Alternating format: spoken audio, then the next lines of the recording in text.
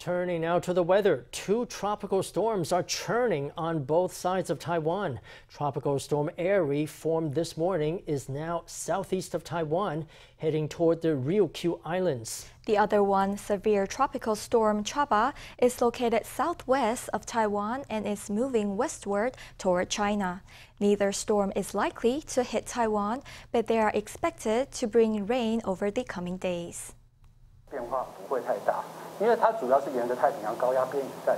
Our projections for Tropical Storm Aere won't change much. It is mostly moving along the edge of a Pacific high-pressure system. There's not a high probability that it will approach Taiwan. Aere won't get too close to Taiwan, although it'll be closest on July 2nd and 3rd.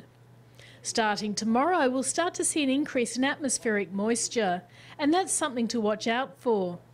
There will be a chance of rain in the afternoon in northern Taiwan and rain in other regions as well. In the south and on the Hengchun Peninsula, there will be localized bursts of heavy rainfall. In the afternoons, heavy rainfall is expected in mountainous regions. From Tuesday to Thursday, there will be roughly the same weather patterns, but heavy rain will mostly remain in the central and southeastern regions. Over the next week, the storms will bring heavy rain to central and southern Taiwan. Expect afternoon thunderstorms in the north and strong wind gusts along the coast.